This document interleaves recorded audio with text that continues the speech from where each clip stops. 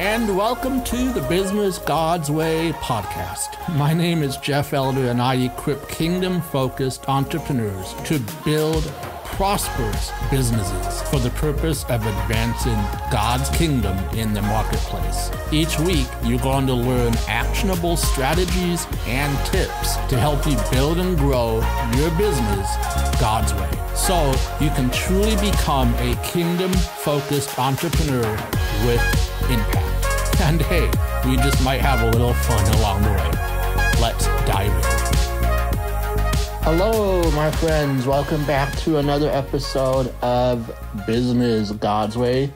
I'm your host, Jeff Elder, and I appreciate you taking time to listen in to today's episode. I hope you're staying safe. Hope you're staying healthy. Hope you're doing well. I wanted to also just remind you guys, if you have not yet left a review for this podcast over on Apple Podcasts, I would greatly appreciate that, as it really helps spread the news of this podcast, and it helps get it into the ears of other Christian entrepreneurs just like yourself. So again, thank you for tuning in. Today I want to share, I want to talk about unforgiveness.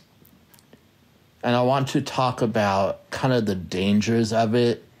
And I want to share a personal story that, for myself, that I recently had to talk to a friend of mine where there was some unforgiveness in my heart, and I buried it for quite a while until it just got to the point where I knew it was not healthy for me to keep it inside. And so I needed to talk to this person, and I needed to get it out into the open, and I needed to ask forgiveness because it's not right.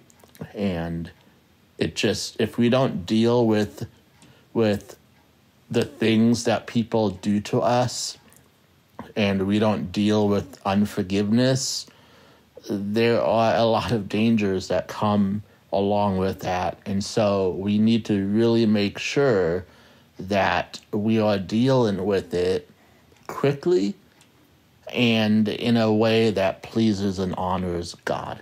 And so I want to talk about that today. I want to talk about unforgiveness because I think not just in our daily personal walk with the Lord, I think unforgiveness can also really steep into our business and cause some issues there as well. And so we need to really get a hold of this, and we need to really learn how to deal with it. And I want to share a verse with you from Ephesians chapter 4, verses 31 through 32. It says, "Let all bitterness and wrath and anger and clamor and slander be put away from you, along with all malice. Be kind to one another, tender-hearted, forgiving one another, as God in Christ forgave you." Now, I love this verse because it's telling us, first and foremost, it's telling us that we ought to be kind to one another.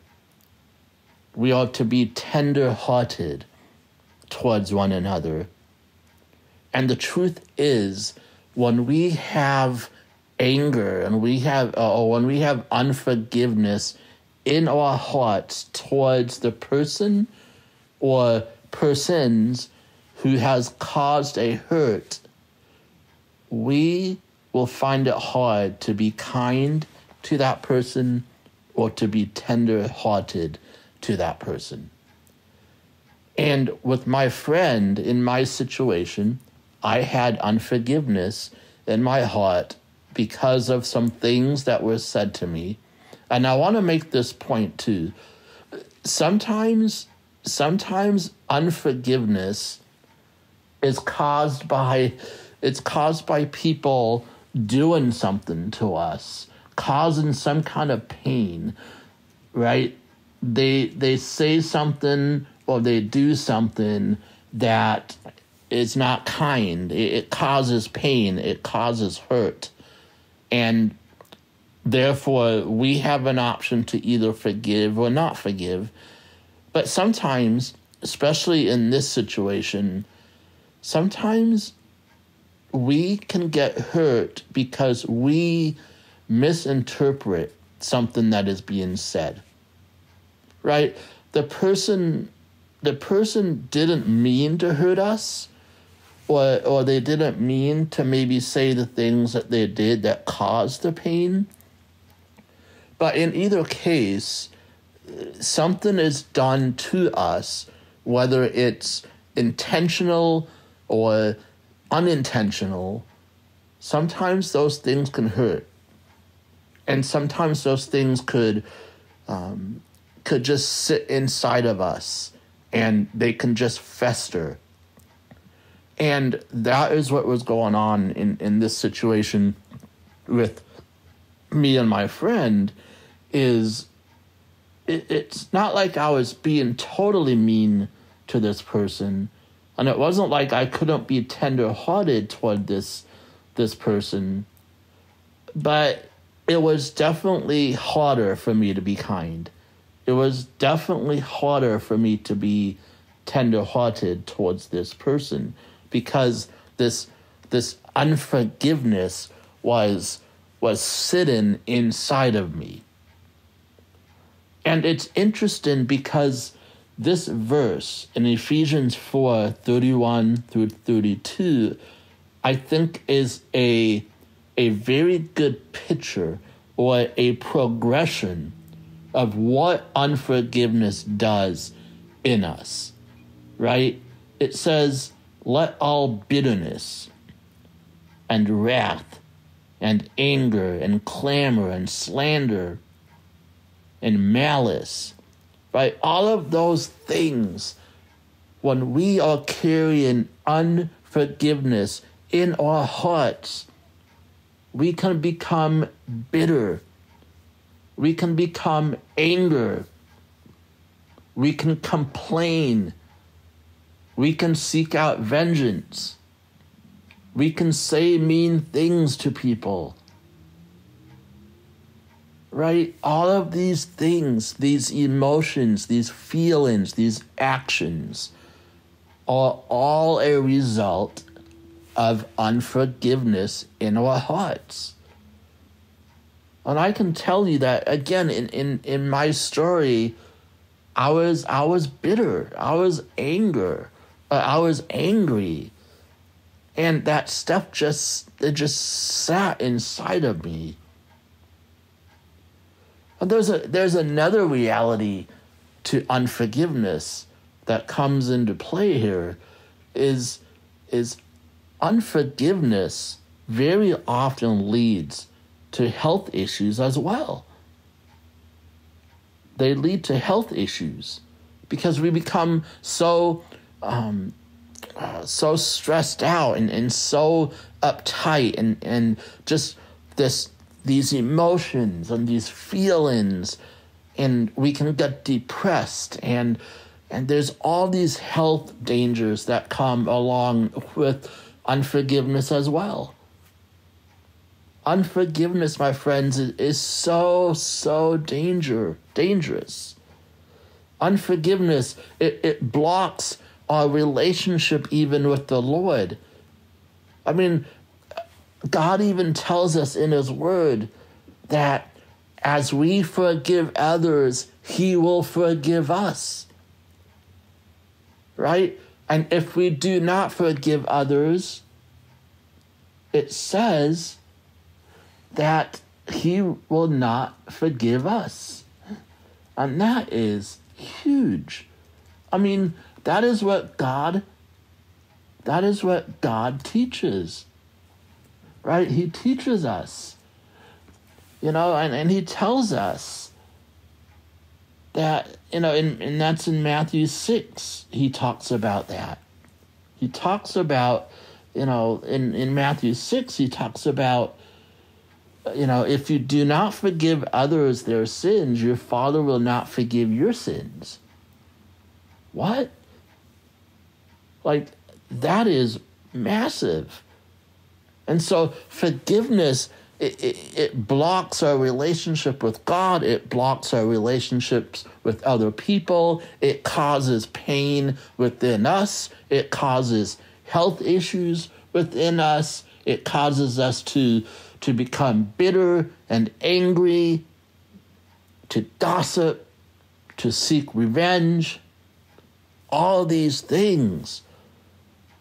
And those things start to seep into our daily lives. They seep into our relationships. They seep into our business. And we become these walking, pain-filled, grief-ridden, angry and bitter people that no one likes to be around. So we have to learn how to forgive. We have to. It's commanded. We are commanded by God's word to be people who forgive. And I know how tough that can be.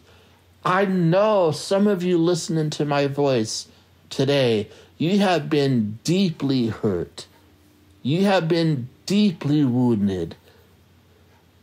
You are walking around saying, there's no way I can forgive that person for what they did to me. There is no way. If you only knew, Jeff, if you only knew what this person did to me, you would tell me that I don't have to forgive. My friends, no. I get it. I get that your situation might be the toughest situation you've ever been through. But I can promise you this, that if you can get to the place where you are able to forgive people, you will be set free like nothing else. You see, unforgiveness, it's a prison. It's bondage, right? It's holding us back. It's not allowing us to live the free life that Jesus died for us for. He set us free. And when we carry this unforgiveness, it's painful. I know you don't want to be walking around with the feelings that you have, knowing that you have not forgiven the person that you need to forgive.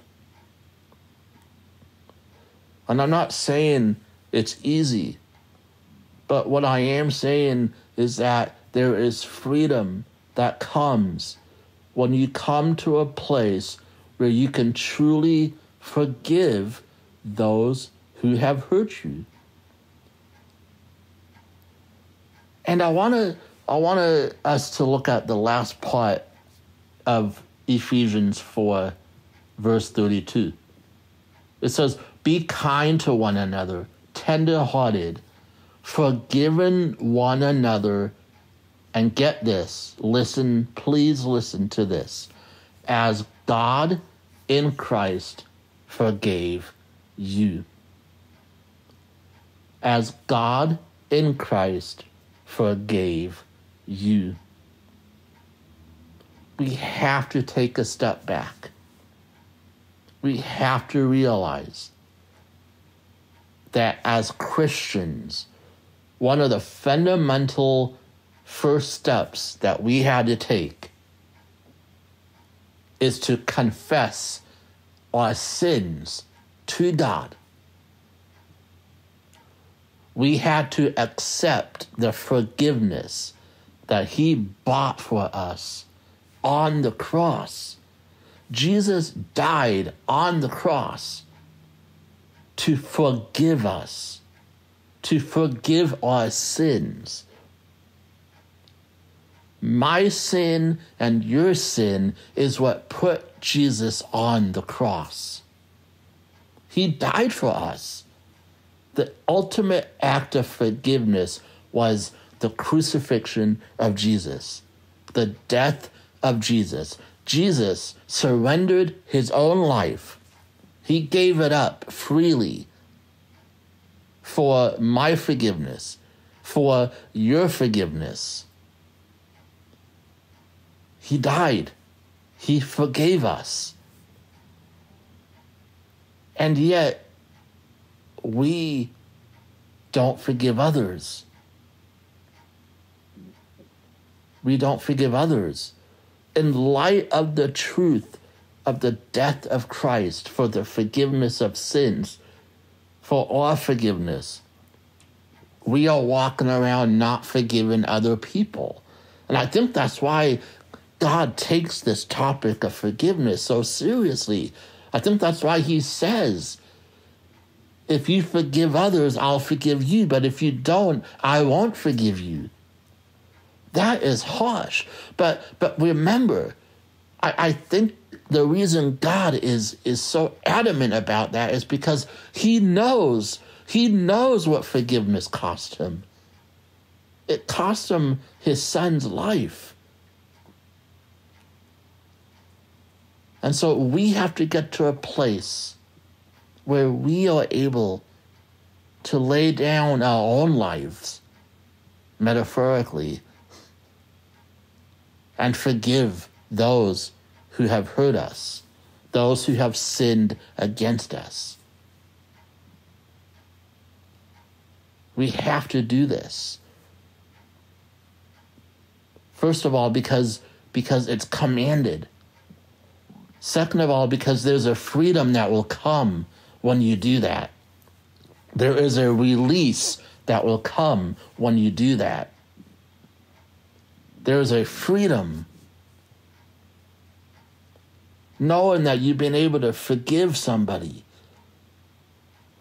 That act of totally forgiving somebody, it's a cleansing.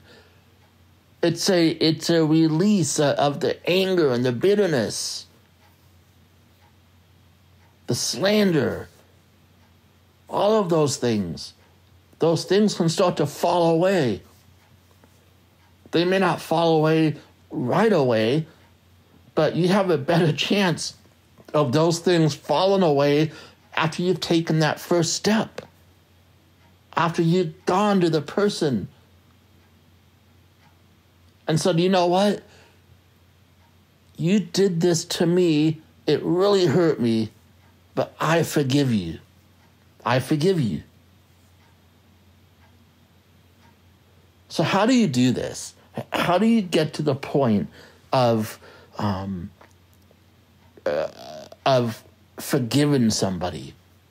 And I want to take you through the 3 steps that I kind of went through as I knew that I had to approach my friend, and I needed to share with this person that what they did to me, that they hurt me, and that they didn't do it intentionally, but still, they hurt me. So what did I do? And maybe these 3 steps will help you. But the first thing I did was I had to decide. I had to decide. I had to make a decision. Am I going to let this thing eat me alive? Am I going to let this get in the way of this great, amazing friendship? Or was I just going to hold on to it? Or did I want to clear the air? Did I want to deal with this unforgiveness? And so I had to make a decision. I had to decide. And that's what I did. I decided that I'm going to talk to this person. I decided I needed to talk to this person. I needed to get this out into the open. And so that is exactly what I did. I called this person up. I said, hey, I need to really let you know something that I've been holding on to. And I decided to do something about it. The second thing I knew I needed to do was I needed to trust Jesus. I needed to trust. I needed his help. I needed the help of the Holy Spirit because I don't like confrontation. I don't like having to talk about these things because I don't know how it's going to be taken. I have all these worries. And so I needed to trust. I needed to depend on God to help me be able to say what I needed to say. I needed to share, and I needed to let this person know that I felt this way and that I had unforgiveness towards this person. Right? So I had to decide. I had to trust. I had to depend on God. And then finally, I just had to flat out obey. I had to obey. We are called to forgive. And so I had to obey that command. And once I decided that I needed to talk to this person, once I prayed about it and I put the trust, I trusted the Lord to guide the discussion, I knew I needed to be obedient and I needed to actually say the words to this person. And you know what? It worked. We talked. We worked it out. And there is this freedom now because of it. That relationship was healed, and that wedge that was between us because of my unforgiveness was removed. And here's another thing I want to share, especially in a situation like the one that I'm sharing, because again, this person did not intentionally seek out to hurt me. They didn't. I just took it the wrong way. So this person had no idea. They had no idea that I was holding on to these things. Therefore, it was my responsibility to go to this person. And I think it's our responsibility no matter what, whether it was something that was done intentionally or something that was done unintentionally. I think we do have an obligation to go and make things right. We also have an obligation, if we are the one causing the hurt, that once we recognize it, we have an obligation to go and ask for forgiveness as well. Right? Forgiveness. It's the thing that cleanses everything. And we have to remember, the reason we forgive is because Christ first forgave us. That is the message of the gospel. That is why God takes this forgiveness thing so seriously. He wants us to forgive. Forgiveness sets us free. Forgiveness brings back a clarity of mind. It brings back joy. We are no longer people that other people don't want to be around anymore. And you can see how this can impact the business world too.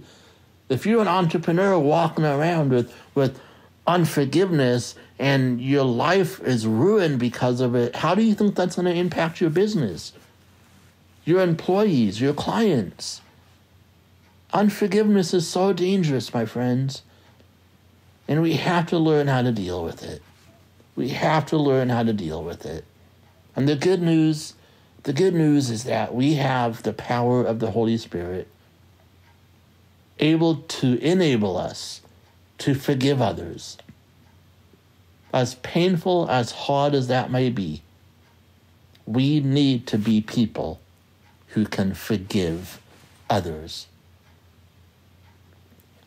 That today, my friends, is what was on my heart to share. Be people that can forgive. Be people that can forgive. Be people who go out and seek forgiveness too. And we know that we were the cause of the pain in somebody else's life. Let us be set free. Let us be set free. That's today's episode, my friends. Hey, I'd love to hear your feedback on this episode. If you have questions or comments, please reach out to me. You can reach me over on my Instagram account. You can find me there at JElderA. I would love to connect with you over there.